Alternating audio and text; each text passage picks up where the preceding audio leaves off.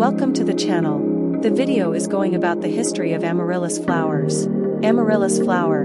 Genus is in subtribe Amaryllidae, in the tribe Amaryllidae. The taxonomy of the genus has been controversial.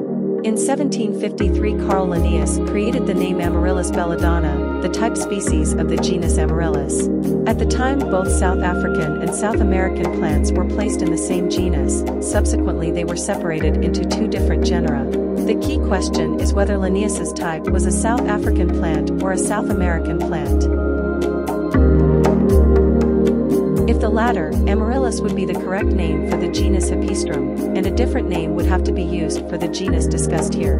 Alan W. Miro et al. Have briefly summarized the debate, which took place from 1938 onwards and involved botanists on both sides of the Atlantic. The outcome was a decision by the 14th International Botanical Congress in 1987 that Amaryllis L.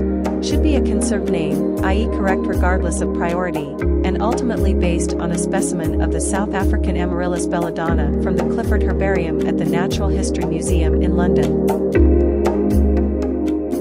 5. In areas of its native habitat with mountainous fynbos, flowering tends to be suppressed until after bush fires as dense overhead vegetation prevents growth. In more open sandy areas of the Western Cape, the plant flowers annually. 2. Plants tend to be very localized in dense concentrations due to the seed's large size and heavy weight. Strong winds shake loose the seeds, which fall to ground and immediately start to germinate, aided by the first winter rains. 2. Amaryllis belladonna was introduced into cultivation at the beginning of the 18th century. It reproduces slowly by either bulb division or seeds and has gradually naturalized from plantings in urban and suburban areas throughout the lower elevations and coastal areas in much of the west coast of the U.S. since these environments mimic their native South African habitat. Hardiness Zone 6, 8, 13